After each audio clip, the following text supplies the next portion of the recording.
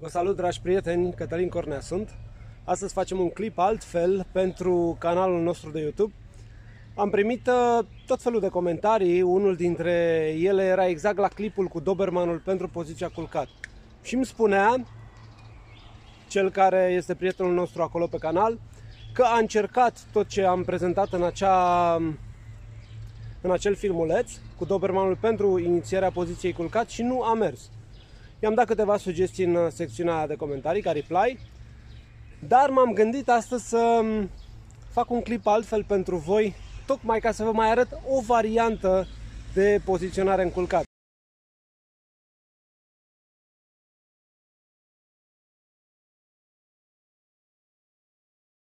Am făcut cu Olaf, îl aveți acolo pe canal, o să vedeți, cu sugestia din lesă. Am făcut cu bișonul Pini, dar acum vreau să vă arăt tot un cățeluș mic care nu funcționează în niciun fel când e vorba de recompensare către sol pentru a se așeza în poziția CULCAT. Și ce credeți? Am schimbat abordarea, am pus o altă metodă în aplicare și pare că funcționează. Vreau să vă arăt și să împărtășesc cu voi și apoi voi puteți să exersați acasă.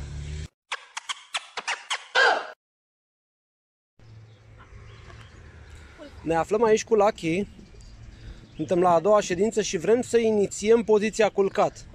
Însă ne dă bătaie de cap această inițiere pentru că el nu vrea să se așeze în poziție urmărind recompensa. Nu avem suficiente recompense, așa că va trebui să ne adaptăm. Ce facem dacă nu vrea să facă? Ia zi, cum procedezi? Încercăm și altă poziție. Hai să vedem. Deci, dragi prieteni, poziția de astăzi este într-adevăr inițierea poziției CULCAT, dar altfel. Ce facem? Determinăm câinele să urmărească mâna pe sub picioare. Pentru a putea ajunge la el trebuie să se lase pe picioarele din față în mod natural, apoi pe picioarele din spate și ajunge cumva în poziția CULCAT. Primul pas este să învățăm câinele să aibă încredere, să se ducă pe dedesubt după... Ia uitați-l pe Lucky.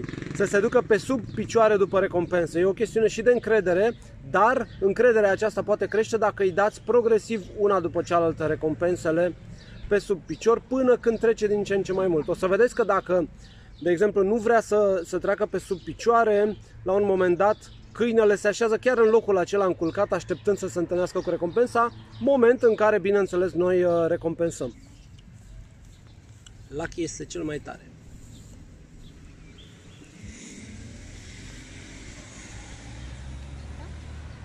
Ia să vedem. Îi arătăm recompensa pe partea cealaltă. El vede. Îl așteptăm să se așeze.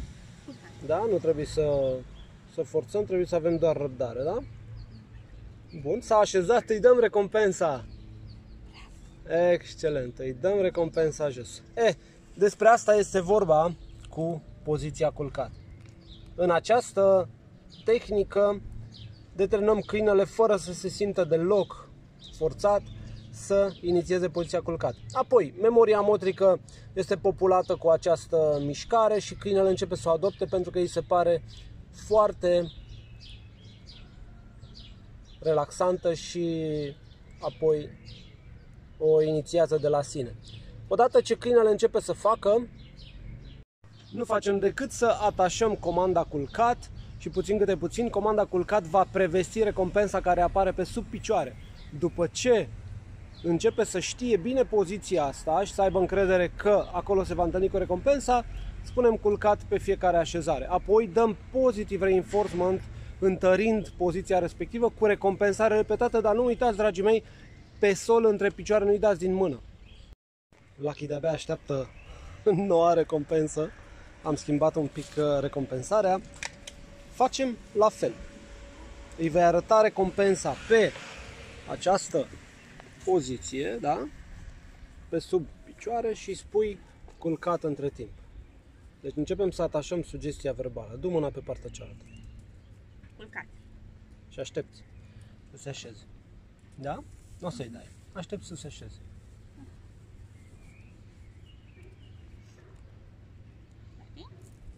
Nu. Da, este înapoi. dornic, nu e nicio problemă. Arată pe partea asta. Bravo. Se poate întâmpla și asta, dar avem răbdare. Totul este să se vadă. Așteptăm. Așteptăm. Mai spre vârful piciorului. Culcat. Așa. Așa. Și când. Culcat. Și așteptăm acolo, da? El caută să lucreze la recompensă. Dar puțin câte puțin se va așeza, nu e nicio problemă. Da? Așteaptă, nu trebuie să eliberezi nimic. Lasă-l să se așeze ca să primească. Da? Nu trebuie să împingi de fund deloc. Nu, lasă-l să se așeze. El ar vrea să o mănânce, deci nu-i dai, da? Ar vrea să o mănânce, dar la un dat o pândește. Ca să o pândească, să o poată primi, se așează în culcat. Ne bazăm un pic pe reacțiile naturale. Uite, asta este. Și dai acolo, da?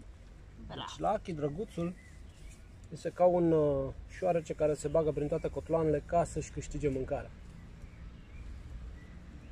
Pe sub, deja. Bravo. Aștepți acolo, îi spui culcat și aștepți. Aștepți, nimic nu faci. Culcat. Da? Așteaptă-l să vezi ce face. Du mâna spre vârful picioarelui. Culcat. Așa. Și de acolo se așează el cumva să aibă mai multă șansă.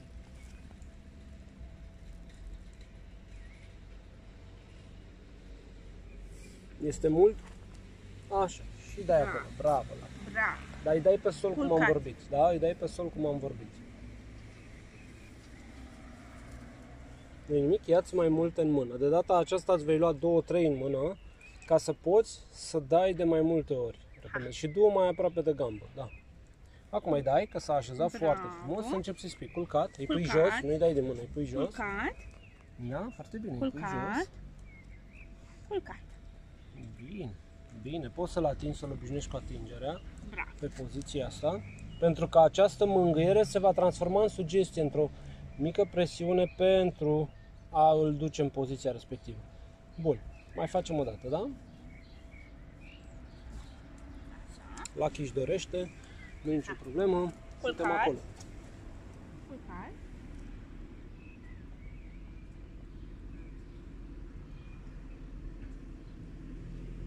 Avem o foarte interesantă perspectivă de a-l vedea pe Lucky cum performează. S-a așezat, bravo! Bravo, nu uita că îi dai pe sol, da? Și îi spui cuvântul, foarte bine. Dacă s-a ridicat, nu-i mai dai. Și mai faci o dată. Aștepți cu mâna acolo, de acolo el privește, se așează în poziția culcat. Așteaptă cu mâna acolo, nu mai duce spre el, așa. Are două lucruri de făcut. Ori se așează în culcat, să o pândească, să stea mai lejer, ori se... Ia uite, bravo Lucky, ești tare. Asta este poziția. De aici mergem mai departe puțin câte puțin.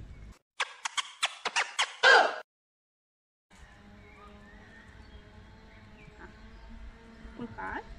Având mâna pe spate, îl obișnuim să fac această mișcare cu atingerea noastră pe spate, dar această atingere, puțin câte puțin, se transformă în sugestie pentru a se lăsa pe burtică. Gata, finalizăm. Cum ți-a părut? Destul de solicitant, dar mă bucur pentru el, că a reușit să învețe. Păi da, dar el învață dacă noi avem tehnica potrivită. Și trebuie să avem mai multe variante, asta este toată schema. Da, clar. Cum am văzut la început, nu a funcționat din șezut culcat și chiar e ingenioasă metoda. Adaptăm la fiecare cățel. Exact. Bravo, Lucky, ești tare. Dragi prieteni, cred că sunteți încântați de ceea ce ați văzut. Sunt sigur că veți pune în aplicare, mi-ați dat nenumărate feedback-uri pe secțiunea de comentarii și cu siguranță vă va ieși. Nu trebuie decât să aveți răbdare, să împărțiți o etapă dacă este necesar în câteva subetape, deci să dați recompensă mai des din aproape în aproape și apoi veți vedea cum evoluați și puteți trece la nivelul următor. Sunt Cătălin Cornea, nu uitați, dragii mei, că orice câine se poate dresa dacă la capătul lesei se află un om suficient de inteligent nu suficient de brutal. Dar nu uitați, mergeți acolo, dați subscribe, dați un like dacă vă place și intrați cu toată libertatea în secțiunea de comentarii să ne conversăm acolo și să dezbatem. Eu vă voi răspunde și vom găsi soluții împreună. La revedere!